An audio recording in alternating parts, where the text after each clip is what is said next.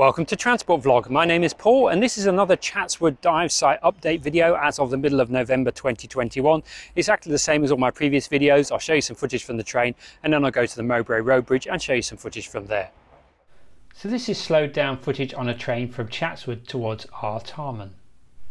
This video logically follows on from my October 21 update, so I encourage you to watch that one first. I'll include a few snippets from that video to help you see the changes. This structure coming into view at the start of the dive site looks pretty much finished now. Its purpose is possibly an emergency exit or access to a service tunnel. Here is how it looked just 5 weeks ago. On the northbound retaining wall, the areas between each supporting pile have been filled in with concrete, as you can see here. Here is how it used to look. However, closer to the northbound exit, the supporting piles are still quite visible. And it looks like the earthworks to allow the northbound line to access the tunnel has finished as well. 5 weeks earlier, the ground wasn't quite so even. And if you look at the tunnel entrance, you can see what looks like the concrete track bed. And although you can't really see it, the earthworks to create the track bed to allow the southbound line to access the tunnel has also been completed. In October, there was still soil, dirt and stones to be removed. And this has allowed the southbound tunnel portal to reopen. It's nice to be able to see the lights inside.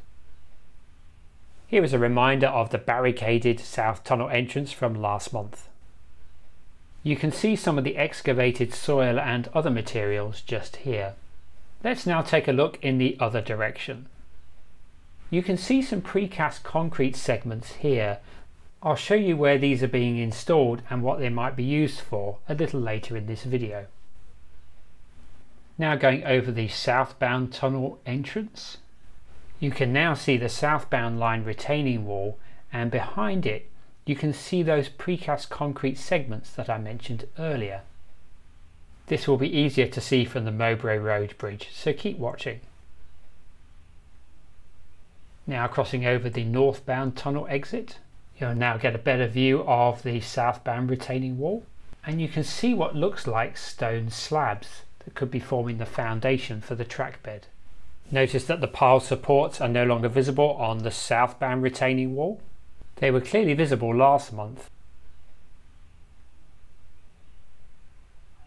You can see how much smoother the ground for the track bed is now, and also the consistent uphill gradient. Here is another flashback to last month. And seeing this emergency access or perhaps entrance to a service tunnel structure again, you can see how this has changed in a little over 5 weeks.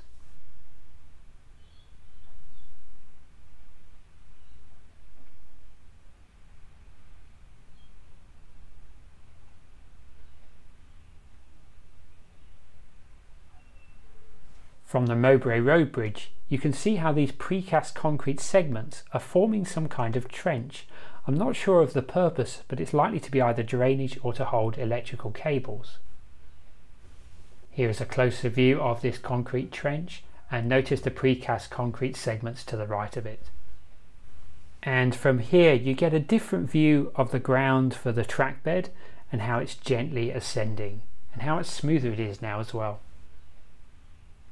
All this footage was taken on Saturday the 20th of November 2021, so being a weekend there were very few construction workers around.